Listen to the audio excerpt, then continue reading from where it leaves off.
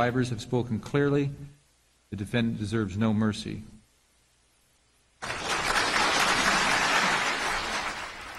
Applause has been a long time coming today from the survivors of the most prolific serial killer in California history. Joseph DeAngelo sentenced to life in prison 44 years after his first attack in Sacramento County.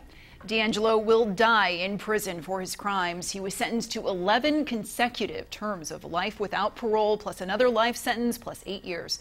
It took the judge 22 minutes to read off the list of his crimes. More than 100 rapes and murders in the 1970s and 80s across several California counties. The most stunning moment came when DeAngelo stood up and addressed his victims. The first time we've ever heard from this guy, the confessed serial killer and rapist. And despite his victims demanding he know their names, he addressed them as a group. I've listened to all your statements, each one of them.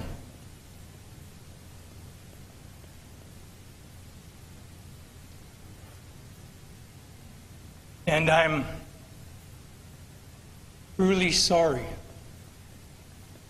to everyone I've hurt. Thank you, Your Honor. Thank you, sir.